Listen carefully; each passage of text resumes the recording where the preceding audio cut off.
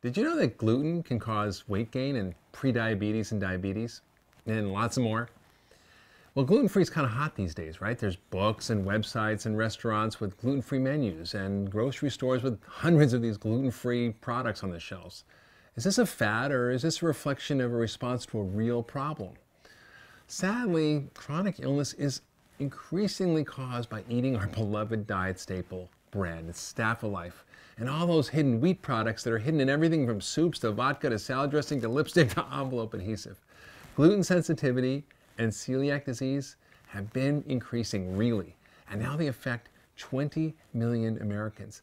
99% of the people who have it don't even have a clue and are not diagnosed.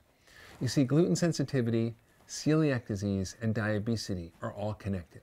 We know that gluten, which is this protein that's found in wheat, barley, rye, spelt, and oats, it can trigger obesity and diabetes in patients with gluten sensitivity all the way through full-blown celiac disease, which is an autoimmune disorder that triggers body-wide inflammation.